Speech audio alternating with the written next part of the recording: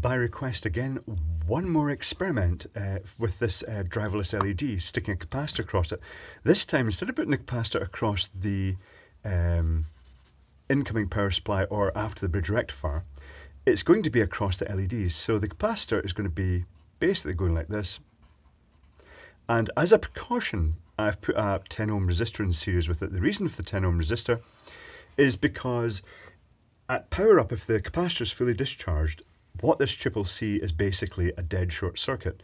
It's not, it potentially, this resistor down here will limit that current, but I just thought it's worth adding an extra one in because I don't want to actually damage these chips by the sort of sudden inrushes that tries to charge that capacitor.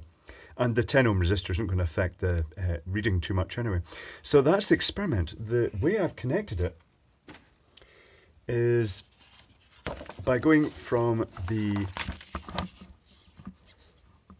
positive of the bridge rectifier here. I've taken the capacitor across, and then I've cut a little bit of the silicone away here, round about this position here, and I've tacked the wire onto there, and that's the negative. So basically speaking, I've got the capacitor going across like that, and then the resistor in series, 10 ohm resistor, going onto there. So let's see what happens now with the power readings. If this doesn't just go pop, which it may do, you just never know. So let's test it. Still a modest amount of flicker there, but let's do the finger test. That has dramatically improved the flicker. Okay, that's good. The current is showing as very similar to what it was before. Very similar to the overall readings before. So let's see if I can just focus on this. Let's take the exposure lock off. So we've got 116 milliamps. We've got the power factor is still at 0.9, which is pretty good. It's dropped slightly. The power is 26 watts, but it probably will drop slightly. Yep, so I'm going to leave this cooking for a while and we'll just see what happens, and I'll check the temperatures. So that's it been running for a while now, and the current has just dipped below 100 milliamps. The power has gone down to about 21 watts, and the power factor has also dropped a very tiny amount. So the chips, the regulator chips in here, I'll just turn this off now in fact. The regulator chips have, oh, here's a thing worthy of note, short the capacitor out after you've turned it off, because it is basically charged the voltage across the LEDs.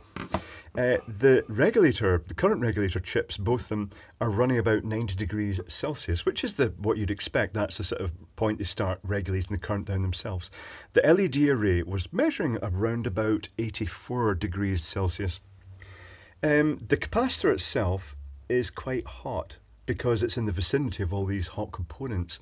So I think I'd recommend that if you did this, and it is really an off-label application, it's not a normal thing, I'd recommend that the use of this resistor, a 10 ohm resistor, this is a 1 watt metal film resistor by the look of it, a 10 megafarad 400 volt capacitor, but I'd recommend actually maybe sleeving them and putting them down at the base here with a couple of wires going up to LED. But this is only if you actually needed an application that you wanted to remove flicker from some of these LEDs. So if you've not seen the other videos, I shall put a link to them here. One of them where I completely shredded an LED to find out what circuitry was used in this. And the other one, which was the first two tests that were done on this LED with the capacitor just across the bridge rectifier.